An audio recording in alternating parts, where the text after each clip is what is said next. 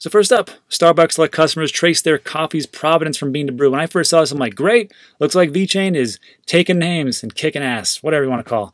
But I got to tell you, that's not the case. So here it all is in a nutshell.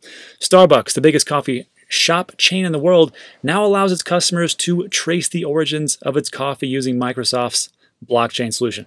Let me say it again, Microsoft's blockchain solution. What a bummer. You know, you come into the space and you invest into different projects that you think are going to be good.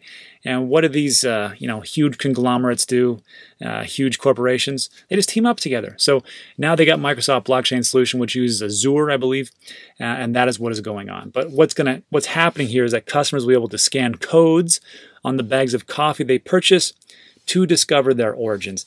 So this is kind of a bummer, but you got to understand, these big corporations, they're going to get in where they fit in.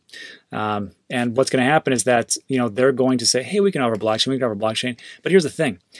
All these huge corporations, they are not very nimble. They have multiple layers of management. They have to go through a lot of hoops and just to land one account. So these types of things, I'm like, okay, well, that sucks. I kind of hoping that they would go another route, but of course, unfortunately, they went for Microsoft. But I truly believe if you just look at history and business, I mean, just take a look at Blockbuster.